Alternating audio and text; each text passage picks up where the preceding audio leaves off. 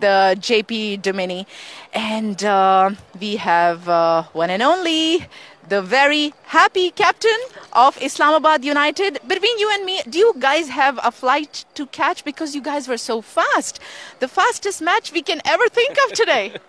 I think the boys are just eager to get on the golf course tomorrow morning, I think. Oh, there you go. But yeah, I'm speechless in terms of how we went about that, and that innings of Luke Ronke was some of the best I've seen, some of the best hitting I've seen, and it'd be hard to match that at any given day. Oh, sorry, I dropped the ball.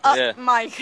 Yeah. That was the interesting part, JP, because it was unbelievable. We were in the commentary box and we made so much of noise when we saw the first ball dropping, then the second catch being dropped, and the third.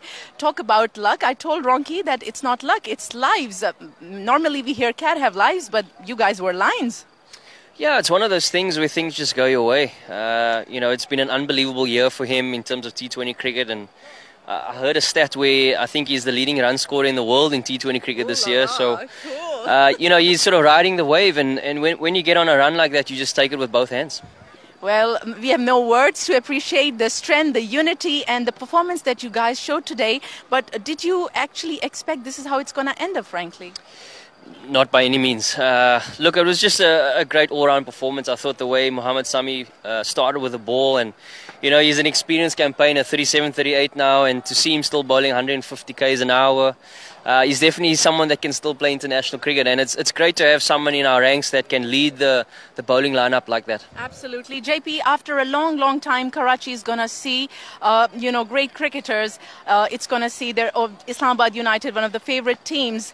Can you say something to Karachi right now, because your team is landing there very shortly? Yeah, so we're obviously very excited to be playing in the final in Karachi on the 25th. Hoping that you guys will come out in your numbers, wearing your red, obviously, and coming out to support us. We're definitely going to be there, giving our best, and hopefully we can bring the cup home for Islamabad. JP, you're a sky full of stars. Thank you. Thank you very much. Thank you very much once again. And with this, good night to Islamabad United. Have a safe trip, you guys. And we are going to fly tonight. We're going to land in Lahore because we don't want to miss any action when it comes to PSL 2018. And you